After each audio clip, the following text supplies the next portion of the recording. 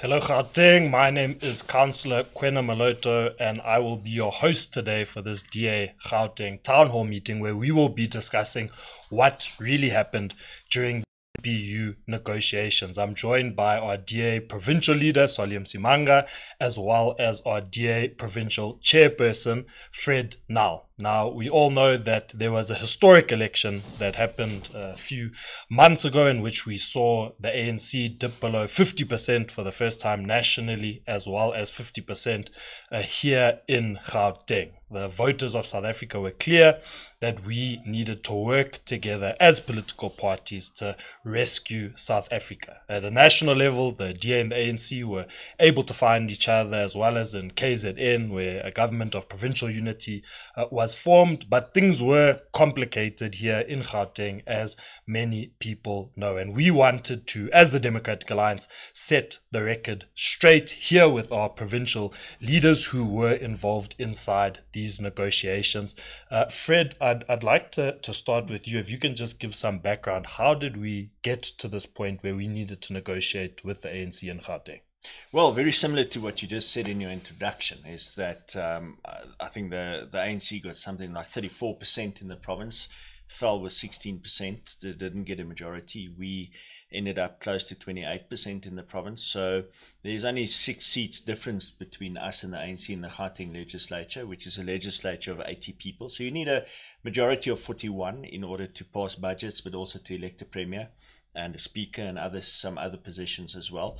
So obviously neither of us had that majority, and in such a situation you need to negotiate a coalition or a voting arrangement in order to get to some form of stability. Otherwise you're going to have an unstable government and unstable legislature going forward. So between the two parties we had 60% of the vote, so it just made sense that we engaged with each other to see if we can reach some agreement. I think our approaches were slightly different in doing that, but in essence that's how you are forced to go into coalition negotiations, and we were committed to make sure that there's a stable Gauteng government, and that's why we were willing to engage with the ANC in the first instance. Sure. Now, Solly, there was a lot of back and forth in the media, but can you give us some insight what actually took place during those negotiations? Well, I think we started from a principle of saying that we are not going to negotiate with the ANC or any other party in the media, and we had try to keep all the the pressure off of us as negotiators by being frank in terms of what we wanted to then engage around and what we wanted to then achieve in those negotiations. So what we did initially was we went in and we wanted to establish a number of principles. Now you understand that when you're going into a government, whether you want to call it a coalition, whether you want to call it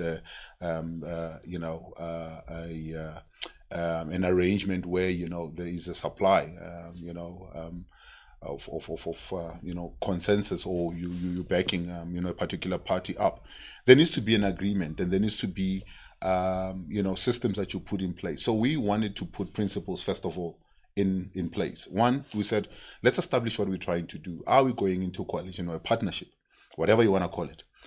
Second of all is, how do you then share power? Because here it's clear, the voters were very, very clear that nobody will get over 35%. Therefore, you need to find a way of working together. So how do you work together? Are you going to be able to then share power? If you're sharing power, in what way are you going to share power? The third thing is the issue around proportionality that we were putting forward to then say, let's look at the issue of proportionality. KZN did it. That's why they were able to then get going as quickly as they were able to then get going. At a national level, they did get that right. And we wanted to introduce that here. So in KZN, it worked, by the way, introduced by the ANC. At a national level, it worked, introduced by the ANC as well. Here in Gauteng, it didn't work because the ANC didn't want it, because it would have been put them on the back foot, if you like. So we then said, okay, let's find a way in which we're able to then resolve around this issue of proportionality. But while we're doing that, let's look at other principles that we can then discuss and agree on while we're finding each other in terms of the positions.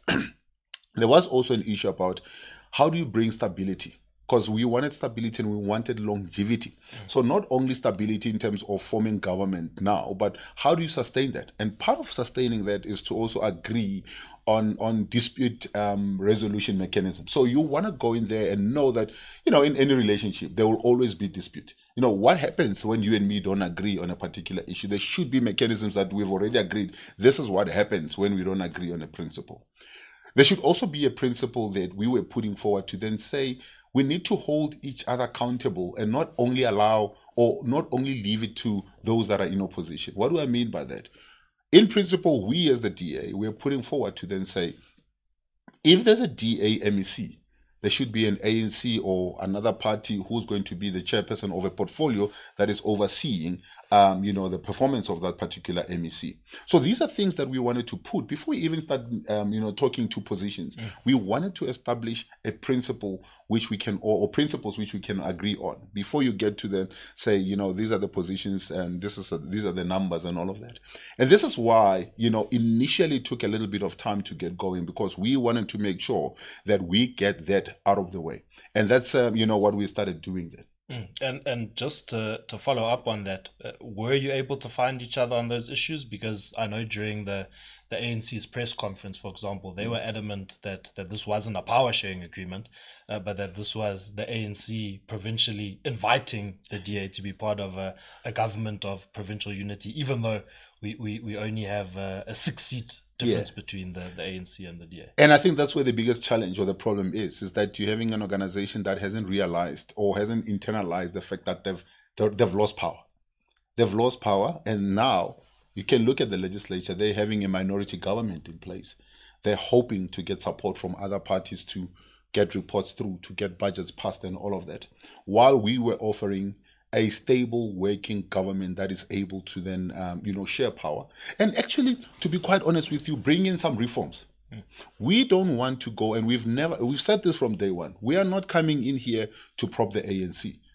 We're not coming in here to then, help them to continue what they've been doing, because that's not what we promised our voters. We promised our voters that if we're going to go into government, we will do things differently. We will make sure that there's more accountability. We'll make sure that money that is supposed to be spent is actually being spent where it's supposed to be spent. Not have the 500 million spent at Anglo Ashanti, not have the 427 million rand spent on fumigating empty schools, or things that have transpired here in the province of Gauteng. We wanted to make sure that when we go in, there's an understanding that we want to influence the change that we wanted to see, but B, we wanted to also ensure that we can easily and quickly begin to then show the residents of Gauteng what a new government can do. But unfortunately, with the ANC, it was come in, we will dictate to you where you go, what you do, and then if you don't want it, then we're not gonna be able to then find each other, which for me goes against the grain of what we were trying to then achieve. Because the people of Gauteng said to us, listen to us, we don't want to give you power on your own, and therefore if we're giving you that close percentage to each other, use it to find each other, use it to serve us, not to serve yourselves. Use it to find systems and mechanisms that begin to then say, what are you introducing as reforms? But if you're going to then say, I'm in charge, I will tell you where you need to go, how many positions you get, give me names and we'll talk to that later on, give me 3 names and then see you later on. I mean, that for us wasn't going to wash it. And this is why we say we respect our voters enough. We respect the brand that we represent enough to then know that we're not just going to jump into this thing if it's not going to bring in the change that we wanted to bring in. Now, Fred, Solly's mentioned that essentially the DA's offer was to ensure that there'd be stability. We've seen inside local governments across Gauteng how unstable it can be when you don't have a formal coalition agreement. Do you think given the cabinet that Panyaza has now announced with 3 smaller parties, a minority government, do you think that Gauteng will have that stability that the DA was trying to offer? The danger when you go into minority government is that you don't have stability, and we've seen that in Joburg and Ekurhuleni, especially in those municipalities which changed governments a few times since the 2021 local government elections. And I think what you require is maturity, not just from whoever is in the minority government, but also the main oppositions. And as the DA, what we've said is that we don't, even though we're not in the government with the ANC, we don't want to destabilize the government with our voting power. So we don't want a repeat of Johannesburg, and we don't want a repeat of Ekurhuleni. So we will be a responsible opposition within this whole setup, and not just bring superfluous motions of no confidence or anything like that. Obviously, where we disagree, we will vote against. Where we do agree, we will vote with them, and that's the role of an opposition, which we will play. So the idea is not to stabilize it. I think being the economic hub of South Africa, this province, we need to ensure that there is stability, and we have a role as an opposition to play in that regard. But obviously, it all depends on the kind of government that Lesotho is running. Is it an honest government? Are they delivering in the best interest of the citizens of Gauteng? Are they spending the budget correctly? Is there good service delivery? And where these things don't happen, we obviously need to step in and try and use our power to force them in the right direction. Now, there was a lot of confusion in the media space. Panyaza said that they had an agreement with the Democratic Alliance to say that we take 3 positions inside cabinet, that they take 7, and that then we reneged on that initial agreement. Was there ever a signed agreement between the ANC and the DA in this regard? There was an initial agreement that basically came down to those numbers, but there was a condition to that agreement. And that condition was that other parties needed to come into the coalition as well. And in our second last negotiation, we made it very, very clear to the ANC that if we walk in and there's 3 DA people and 7 ANC people in the cabinet, we will walk out, because if it's really a government of provincial unity, there needs to be other parties as well. In other words, there needs to be proportionality in terms of the seats, because if you go on strict proportionality, there should be, out of the 11 positions in the cabinet, which includes the Premier and 10 MECs, it will have to be 6 for the ANC and 5 for the DA. And then what you do is you say, okay, when another party comes in, the ANC gives a seat to that party. When the second party comes in, the DA gives a seat to that party. And we basically worked on that formula and said, well, okay, if we're going to have at least 2 parties, then we are willing to live with the 3. But it became very clear to us that the ANC was not planning to do this. They wanted to keep majority positions to themselves in order to satisfy their own internal dynamics, in order to give more people jobs, and that they were looking only at a token one other small party to give that position to. So the agreement was never signed because they wanted to make the changes. And although we were initially trying to accommodate them, we didn't have a mandate in order to make those changes. What you must also realize is that the initial agreement was achieved before there was a statement of intent signed, and that statement of intent was literally signed as the Chief Justice called for the nomination of a speaker in the National Assembly, and the Deputy Chief Justice in Gauteng was also basically calling at that stage. So it was a very last minute thing. So the situation did change after that. After it wasn't signed, we went back to the negotiation table and said, look, tell us who the other parties are that's going to come in. And they only indicated to us that they wanted one other party to come in, and we said, well, that's not we're not agreeable to that. And then we said that agreement is off the table now. We're revoking that agreement, and we wanted to base the coalition of Gauteng on the statement of intent that was signed nationally. So there must be proportionality. We need to speak about how decision making will happen in the cabinet and all these kind of things. So that was the process up until that point. And yeah, there was, after 1 or 2 engagements, there was just silence from the other side, and only last Monday that they actually come back to Solly to say, okay, let's have a quick chat about this, because they wanted to announce the cabinet last Monday. And this is one of the negotiation tactics of the ANC, is to leave everything to the last minute and try to push you into a corner, so that you've got to make a decision that's very rash, and we weren't willing to do that in those circumstances. Sure. Now, Solly, you made mention earlier of Panyaza requesting 3 names from you. Was this in regards to specific portfolios inside the cabinet?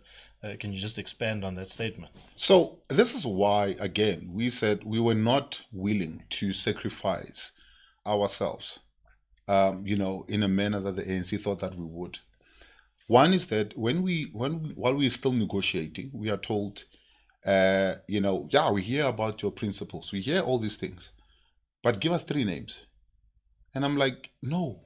Can we agree on the principles and can we agree on the portfolios? They said, no, give us the portfolios that you want to then get involved in, and then we'll take it from there. I'm like, no. Can we discuss the portfolios? Because, you want to then ensure that you're also able to then get into portfolios that will be able to then also assist in giving you the impact that you want to then deliver. So they said, no, give us the 3 names in a letter, by the way. So if they dispute that they ever said that, then, we'll make the letter available. So they said to us, no, give us 3 names because the premier is supposed to be making an announcement. And we said, but that's not how it's supposed to go. It didn't go like that with the president, between the president and John Steenhuisen as the leader. There was an engagement in terms of the portfolios and why, the rationale, why we wanted to get into those portfolios and, what we would hope to then achieve in those portfolios. And, that was not something that they were willing to listen to. It was like, give us the 3 names, whether you give us the 3 names or we go and announce without you, and whatever portfolios that we will be making announcement on that will be vacant for you, then you can come and fill them up because you wouldn't have given us names. And then we said, well, if that is the attitude and this is how you want to go about it, then please go ahead and make all 10 announcements and leave us out. Because I still maintain we are not coming to this as beggars. We're not carrying a begging bowl and saying, we want to be part of this government. The people of Gauteng have spoken, have given us 28% of the votes. The biggest party has only got 34% of the vote. Therefore, you come in with a mandate. And your mandate is not to beg. Your mandate is to form part of government. Your mandate is to go in there and effect change. And therefore, if you're going in there and you're told that, no, we will decide what portfolios. And, I love because I feel that we have been actually vindicated as the DA. You look at the 3 portfolios that have actually been given to the smaller parties. Those have all been hollowed out. They're not going to be able to then do anything. In fact, when we did an analysis, those portfolios combined, the 3 portfolios combined, only contribute or only have about 2% of the Gauteng's budget.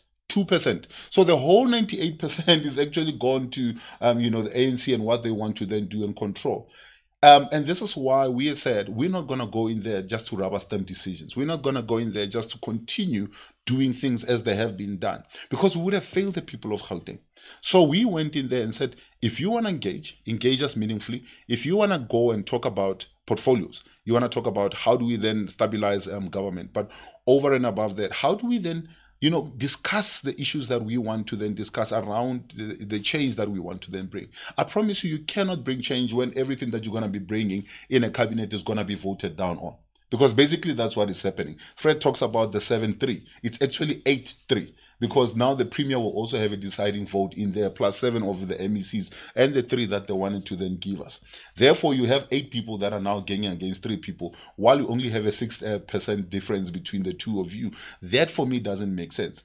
And unfortunately, there are certain people in Gauteng that don't get it as yet. They see the DA have dropped the ball. They should have gone into government. They should have done this. But this will be the same people that would have been blaming us 2-3 months down the line and say, but you're in government, but we're seeing things continuing to be the same. Forgetting that you are saying go in there and be a weak representative of us, the voters. And we said, no, we can't do that. If we go in there, we have to go in there not to cause disharmony and not to be able to then govern properly, but to make sure that those changes that we really want and are yearning for as residents of Gauteng can actually then be implemented. And this is what we said to we're saying to the residents of Gauteng, to then say, under the circumstances which were presented by the ANC, we wouldn't have, or we wouldn't be able to then serve you. We will be swallowed. We will be drowned out. We would be, patronized in terms of the portfolios that would have been given to us, as we have seen now. I mean, what is the Department of Environment? What is it supposed to do if in the greater scheme of things? Because that was never a standalone department. In fact, they didn't even have an HOD on its own, because there was an understanding that it needs to be married with other departments for it to have an impact. Department of e-Gov. I mean, this was always something that was either married to infrastructure development or was married to COCTA, because you need all these departments to be able to then see the rollout of your infrastructure, your IT infrastructure. The Department of Agriculture was never standalone. Gauteng is not a big agricultural province. Our geographical space and the spatial planning has never really allowed us to be a full-on agricultural province. But if you then deal with an example of agro-processing, you use your economic muscle to then build agro-processing plants here. You're able to then bring in products from your neighboring provinces, and even if it needs to come from your neighboring countries like your Botswana and all of that. Once you bring that in, you build an agro-processing plant or plants here, you're able to then drive a significant job creation. You're able to then get the economy going. This is what you normally do. But to take all these things out of these portfolios and then give these hollowed positions to people that are supposed to be your partners, for me that is a sign that you have never really been engaging in good faith, but you were doing this just to then say, oh well, we've given you position, sit in your corner and keep quiet while we run government. No, I agree with you, and I'm glad that you've mentioned it, because I don't think that the DA, if given those three portfolios that these smaller parties had been given, would have been able to affect any real change. And I think it actually shows integrity that we didn't take positions just to get fancy salaries and blue lights. It shows that we are a party that really is wanting to rescue Gauteng. But my question to you is that, as you said, it seems that the ANC was negotiating in bad faith. Why do you think this is? Well, I can tell you a number of things. One is that there's been so much that have been hidden that once the positions are then made available, obviously the head of that department, who then becomes the MEC, will get a full-on disclosure of what has been happening in the departments. And then you're able to then start seeing and dealing with the rot and correcting the rot. And dealing with your networks that have been there that really, have actually then robbed blind the people of Gauteng. The second thing is that the ANC is fighting an internal battle. There is the Adwele and the other group that have been fighting amongst themselves. And you can see how the provincial government is actually now being carved. So you have Leboha Maile on the one end, that is now controlling finance and economic development. And then you're having Tasmin Mutara, who's part of that faction, and you're having others that are on one side. Then you're having Panyaza Lesufi, who now sapped even powers away from a standalone portfolio, now sapped into his office in terms of community safety. And others. I mean, you're talking about what was happening with the social development space there. Some of the things that have been that to make sense, that has been sapped. And you're looking at what they've done with one of his comrades, Matome Chilwan. Now they've taken education and now lumped it up with sports and sports, arts and culture. So all of that also now talks to how they are now trying to make sure that the two are satisfying their two camps. But take it a step further. There is also an element of the ANC having 5 regions, and all the regions demanding that they have a representation onto the executive. In addition to that, you have the youth that are demanding a seat. You have the SACP that is demanding a seat. You have Labour that is demanding a seat. So this is why they were pressurized to then ensure that they hang on to a maximum number of seats there. So quite honestly, it was never really an issue of wanting to genuinely share power. It's an issue of how do we then hold on to power and get to the next election with our two factions and then battling out there. But over and above that, it was an issue of of how do we then satisfy our own internal, squabbles or demanding partners. And unfortunately, the people of Gauteng, become the biggest loser at the end of it. Because what is actually going to happen is that we're going to see more battles brewing and playing themselves out. And the DA, luckily, was not going to be caught in the middle of it, because we're not part of endorsing or rubber stamping the decisions that they're making. We're going to be on the outside, and we're going to be saying, well, that is not going to happen. If it means that we have to lobby other parties to make sure that we hold them to account and get them straight, we will do that. If it means that we have to then use the numbers that we have to lobby other parties to come in and demand that certain reports find their way into the legislature, certain forensic reports, get to find their way to the legislature, budgets that are not talking to what the people of Gauteng, the aspirations and the dream of people of Gauteng, we can then use our numbers to then get to that. And this is why we feel that, under the circumstances in which the ANC wanted to bring us in, we were not going to be able to then achieve what we're setting out to achieve now. And to add to what Solly said, it does sound like there is a silver lining. The ANC has announced minority government. It means to pass budgets. They don't have the numbers within themselves. Inside the committees, they don't have outright majorities anymore. So you've said that the DA will be announcing a shadow cabinet soon inside the legislature. What impact do you think you'll be able to have in opposition? I think a very big impact. The DA is represented on every single portfolio committee within that legislature, as opposed to many other parties that only have 2 or 3 representatives and cannot cover all those portfolio committees.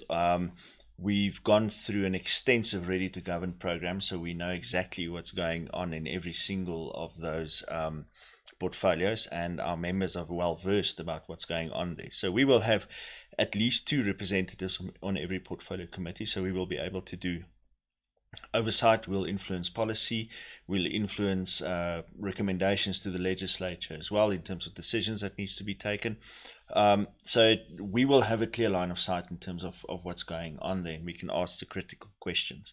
So in terms of opposition role, definitely we will be able to cover every single portfolio and make sure that that we keep the MECs to account. It doesn't matter which party they're from. They're in government, and it is our role as legislators to keep them to account. And I'd like to, maybe if you can expand on something that Solly said about the reports that pertain to corruption, and is that something that now, with the ANC dropping below 50% inside these portfolio committees, we can actually insist on investigations into various contracts and dodgy dealings? Well, both the previous Premier Makura and the current Premier Lesufi both promised in their previous term that they will make those reports public, but have actually kept them under wraps and have not delivered on those promises. So we will definitely use our leverage to make sure that we bring those reports out, and that we will force them to bring those reports out. They cannot hide it anymore. And I think that, losing power, we will probably see quite a lot more allegations come out. We've already seen some explosive allegations come out on social media around these factions and how they are stealing money. So that's an area for us to investigate and uncover it, which we will definitely do. We need to get those reports out in the public, because they were funded with public money, so the public has a right to know what's in those reports. And the time where these factions protect each other by not releasing those reports is over. So we will definitely go hard, even if we have to push it through motions in the legislature. Sure. Now, Solly, do you feel like the DA would still be open to negotiations by joining the Gauteng Government of Provincial Unity in the future, and what would the terms be? Well, we've never really closed the door, and we want to make it very, very clear that the door is not closed. But engaging needs to be done in good faith. 2, it needs to be done with mutual respect. 3, it needs to be done with respecting the voters' wishes. The voters' wishes is that you don't have complete power. You don't have absolute power on your own, and therefore you need to then be able to then share power. Because had the voters decided that they wanted to give power to a particular party on its own, they would have given them 50+1. But that is not the case. And therefore you now need to then say, how do you then share power? Panyaza Lesufi went on to the Clement Manyatela show last week and said if the DA wanted 3 or 4 positions, there is willing to do that. We don't want 4. We want 3, but 3 of the positions that the ANC that is currently holding. So we don't want the positions that they've already given to the other parties. If they are saying they're willing to talk, let them give us 3 of the portfolios. They can choose which portfolios that they want. 3. They can keep on 4 and they can get the premier. So they will still have 5. We will get 3. They can choose which 3. Then we can talk also about how do we deal with dispute resolution. How do we deal with the principle of, engaging in power in decision making. We can engage on the principle of holding each other to account. As we said, it's an issue of a give and take. If you're having a DA MEC, you should have an ANC MEC, ANC chairperson who's able to then, keep the balance and make sure that nothing is done. If they want to then engage with us, there should be a lifestyle audit that is conducted on all its MECs. If they want to have a conversation with us, it should be, how do we then ensure that you also have officials that are competent to then do the work that needs to be done and not have cadres that are all there that are, just protecting themselves and protecting their salaries and protecting principles that, have actually then been pushing them to be doing wrong. If the ANC is really wanting a province that works, we want that. And these are what we're saying needs to be on the table. And if we can get to that, we are more than happy and open to have a conversation with them. Right, no, perfect. We've got questions coming in from social media. So, Fred, I'll start with you. Given the fact that the ANC hasn't gotten a 50% majority, and with the cabinet they've announced they still don't have a 50% majority, will the DA be bringing a motion of no confidence against Lesufi? If so, why? Or will we not be bringing a motion of no confidence against Lesufi, and if so, why? Yeah, I think the second part of that question is the question why is the important thing. You cannot just bring it just for the sake of bringing a motion of no confidence. I think we need to give them an opportunity to show us what they can do in government. And if they fail in government, then we will bring a motion of no confidence. We won't just bring it because we can. I think that is one of the things that destabilized local governments in the province, is because people saw an opportunity to push out mayors and become mayors themselves, and therefore they did it. That's a wrong reason to bring a motion of no confidence. There must be substance, there must be good reasons, and at this stage we are not considering a motion of no confidence. But if they fail, we will definitely bring a motion of no confidence. Okay. And Solly, do you feel, given Panyaza and the ANC's relationship with EFF in Gauteng, that we could potentially be seeing in Gauteng an ANC, EFF, and maybe another smaller party coalition?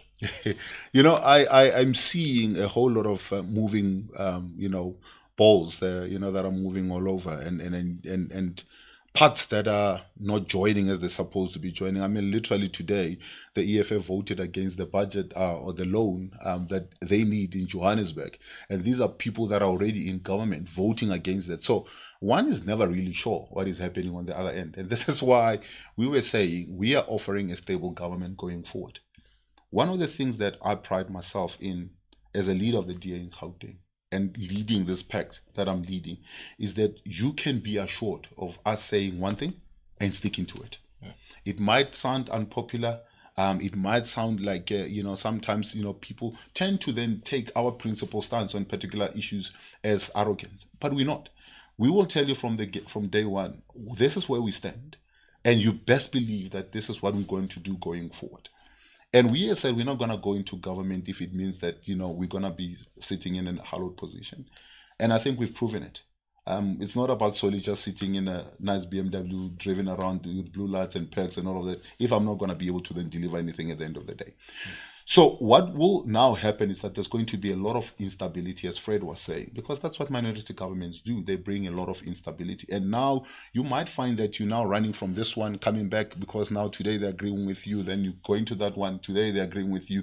And then you're going up and down instead of having a particular standpoint where you're then saying, I'm having a stable government for the next 5 years. And that's what we were offering, a stable government for 5 years. And now you can see, the cracks that are beginning to then, play themselves out. Dunga in Ekurhuleni was removed as an MMC. You would know that he holds the highest position in the province for the EFF, has been removed. And I think this was the first salvo that was shot by the ANC in Ekurhuleni. We're now seeing, the continuation of it playing itself out in Johannesburg today, when they're supposed to have passed, a report that sees them, getting into a loan, which means that Johannesburg is now in trouble, because in 30 days' time, creditors are going to be knocking, or debtors are going to be knocking on the door, and are going to be demanding their money, and then it means that you're having a government there that is A, broke, but B, that is not able to then agree amongst itself. So will that also then play itself in terms of the relationship at a provincial level? That remains to be seen. But from where the DA stands, we were offering, that kind of stability. And unfortunately, it hasn't been met, with similar mindset. It hasn't been met with a similar outlook. And hopefully, people might still be able to then get around the table and find a solution to the problem that we're sitting with. And, Gauteng is going to be sitting with a big problem if we're going to rely on borrowing from Paul to pay Tom, and Tom to, to do a deal with Johannes. It's not going to work. Yeah. Fred, we have another question. What powers will the DA have in the opposition benches? It seems people are worried that we won't be able to fight against corruption, and that we might be toothless. Well, I think that the DA has got a proud track record of being an effective opposition, where we've uncovered numerous corruption, fraud, and these kind of things in terms of government. So we've got the power to uncover it. But we've also shown that we can drive issues over a very long period of time. I mean, no other party has driven an issue as long as we have.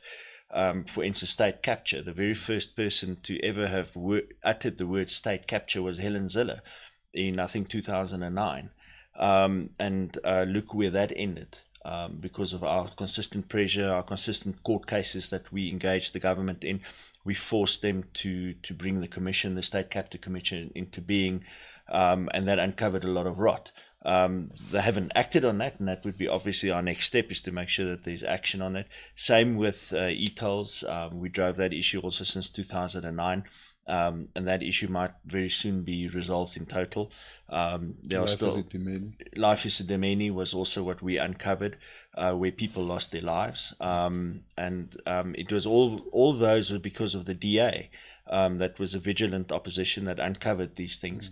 And whether we do it within the legislative processes, or whether we go to court using our party's money to take the government to court, we will use whatever means is available to us to do it. But I think the very first thing is to bring it out in the open so that everybody can see it. And if we don't do it, I'm afraid nobody else is going to do it. Sure. Now, Solly, someone is asking, what role did the wasted votes play in the type of negotiations that we had here in Gauteng, speaking specifically to parties that were voted for but didn't end up with any seats, apparently 100,000 plus. What impact did that have on the negotiations? So in Gauteng, if you were to then calculate the number of votes that would have contributed to seats, you actually have an additional 5 seats. Five seats that, those votes now mean absolutely nothing, because they didn't contribute to electing people.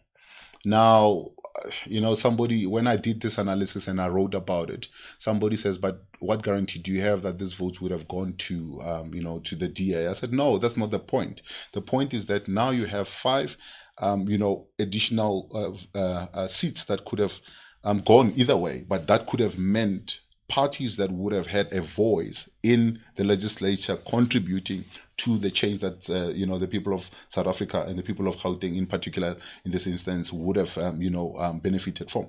And now you're not benefiting from that. And I think this is a conversation that we're still going to need to then have as a country and as a province, to then say, what does your vote mean? What does your vote mean? And are we just going to continue to vote out of excitement, or are we going to look at certain things, track record? We're going to look at manifestos, analyze those manifestos. Are we going to be able to then look at the structures that the parties do have? Because some parties then, just pop up And because they are popular on social media, then, you know, they get a vote or two, but that vote doesn't really translate to much, because then they don't get a seat, because there have been social media, you know, parties that really don't really translate to much on the ground. So it's when you start analyzing those, and then you said, well, if I'm going to vote for a party, what am I expecting? And I'm glad that, you know, the democracy in South Africa is maturing to a point where there's never a therefore now. There's not going to be, going forward, I can guarantee you there will never be a therefore. You know, we've won. You know, it's an issue of by what margin. Voters are now becoming more critical of what the political parties say. They're becoming more critical of what political parties do. And this is why we are not ever going to take the people that vote for us for granted. If we feel that something is not going to work for them, we're not going to do it. If we feel that something is not going to, you know, impact their lives in a positive way, we're not going to do it. And this is why, you know, the enticement of, you know, grand offices and VIP protection and all of that, that is not even in our radar. What is in our radar is how do you then effect the change that you want to then effect. And that's what also voters must then start to analyze. Are people just readily and eagerly just waiting for positions and to jump into positions and find that once they're in those positions, their contribution is actually zero or meaningless? Then the voters must then decide, do you want to continue with the same, or do you want to vote for a party or parties that will be able to then bring in the impact, the maximum impact in terms of the positions and the mandate that you're giving them? Fred, we have a question here. What impact do you think this will have on the 2026 municipal elections in Gauteng? Yeah, that's a very good question. You know, your next election always starts once the previous election is done. So on the 30th of May, we started with a new one towards 2026. I would hope that, let me put it this way, I don't think we're going to get away from coalitions in the future. And what we're going to need in coalitions is going to be maturity. And voters need to take note of what happened in 2021 in those local government elections, and voters need to take note of what happened in the 2024 elections. And they need to make a choice as to who are the parties they want in coalitions in local governments in Gauteng after the 2026 elections, and who will be the most mature parties to lead those coalitions to ensure that there's going to be good delivery. And we will obviously go with our offer to the voters, because I believe that we've got a good track record of delivering. We've got a track record that's developing in Tshwane, for instance, where we're showing that we can also turn municipalities around that's in trouble. And we know that Joburg and Ekurhuleni is in extremely bad trouble at the moment, and Mfuleni as well. And these are all municipalities where we will be competing for power in 2026. And, you know, we just spoke about the wasted votes of parties that received votes that did not get representation in the Gauteng legislature. Yes, those votes may not necessarily have come to the DA, but the votes also didn't go to the ANC, which shows that those were opposition votes. And you've got to unite behind a strong opposition party like the DA and rather strengthen us than taking the risk of a small party not making it into a municipality where you live and not being able to represent you. You also want parties who can represent you on all the portfolio committees. You want parties who's going to have skills to take mayoral committee portfolios and manage those and make sure that their service delivery, bring honesty back to these administrations so that the stealing stops and that you've got money for service delivery, because that's a big crisis in Gauteng at the moment. The money for service delivery has dried up. And the only way you're gonna change that is in places like Joburg, Ekurhuleni and Mfuleni is by bringing in a new government and not staying with the status quo. So I think a lot at stake for 2026, and I hope that, you know, I think that the biggest impact that you asked about is going to be that voters are now going to sit up, notice the coalition environment, and say, hang on, we are going to have to vote tactically, and we're going to have to vote in a different way to make sure that these coalitions actually work out, and that we don't have the chaos that we have in Joburg and Ekurhuleni in 2026. Now, Solly, you know, there's a lot of DA voters and South Africans that were quite excited about the announcement of the Government of National Unity. What would your message be to any DA voters in Gauteng that may feel somewhat disappointed that the DA hasn't been able to form government here? Well, generally, the people of South Africa are very, united. They believe in unity. And this is why, and this is how we started the conversation in Gauteng, because we were all urging for that. We were all pushing and rooting for a government of unity, whether it's at a provincial or a national level. And the DA is still committed to that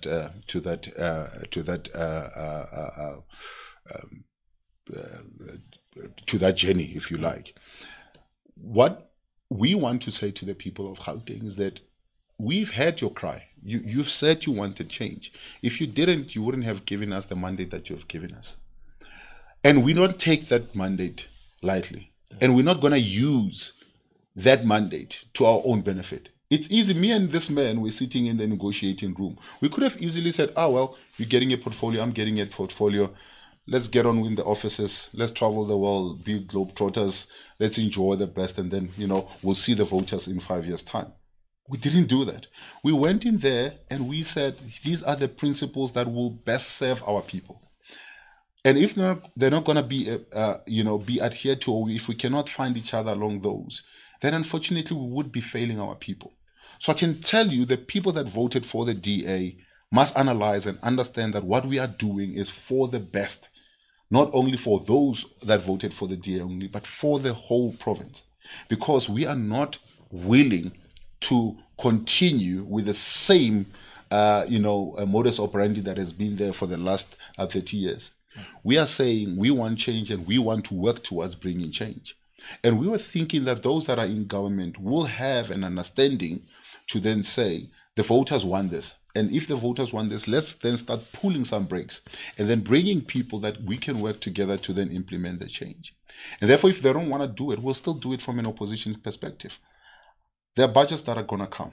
If the budgets are not going to talk to what we want to then see being delivered, we're not going to vote for that. We're actually going to then, lobby other political parties as well to then say, how do we then support budgets that are not talking to the dreams and aspirations of the people of Gauteng? There are reports that we want to then see, being served in the legislature and actually then being put out there in the public.